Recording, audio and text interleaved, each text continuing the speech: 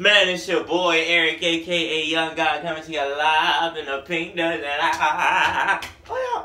Boop, boop, boop, boop. Man, get too raw, rugged. That was some weak punches. But hey, man, if y'all seen my last video about the girl, I'm probably do another update video if you want, but she never texts back. So I just been playing James Blake.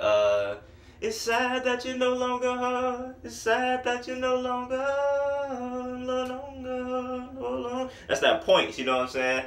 I've been, hey, a nigga been blasting that throughout the house, man. So nigga look, you know what I'm saying, man. Hey, man, we'll get to that later. I come to here to talk about but that's a great song. But no, I come to here to talk about something.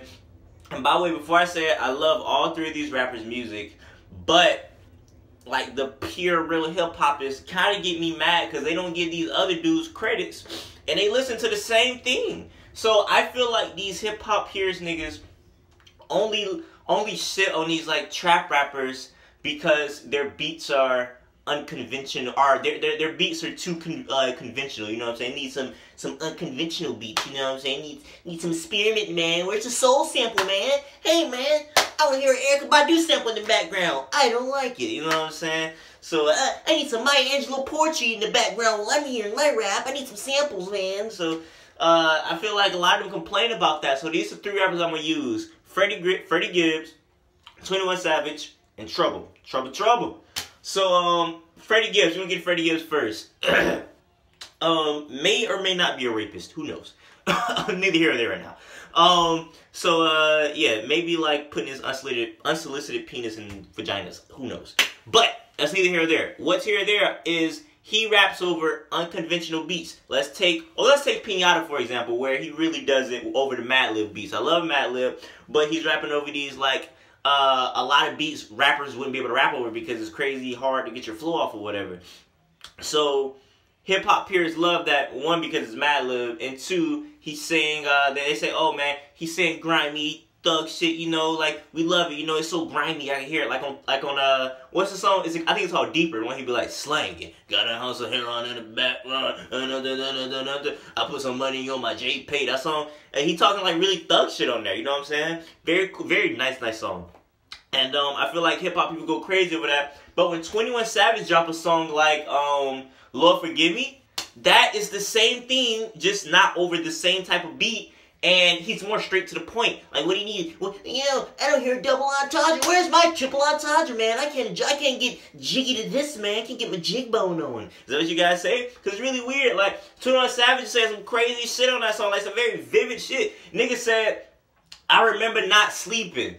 Hit the club and get the squeezing. Shoot it up for no reason. I was living like a demon. That's straight to the point, and it's believable. Like, I can see 21 Savage having a hard time to sleep because last night he ran inside a club and shot it up for no particular reason. Like, that's crazy. Like, nigga said that in the song in a very, like throughout the rest of the song, he was very calm. Like, he's saying crazy calm shit in a crazy calm voice. Like, I pull up to your mama house and put some rounds in it. That's crazy. He didn't say I was going to put up to your house. He didn't have the decency to pull up to your house. Put up to your mother's residence and put some rounds in it. Like, that's crazy. And, like, hip-hop peers, oh, this is too basic for me. Like, he's talking the same shit that Freddie Gibbs is talking, just on a very much straight-to-the-point level. You know what I'm saying?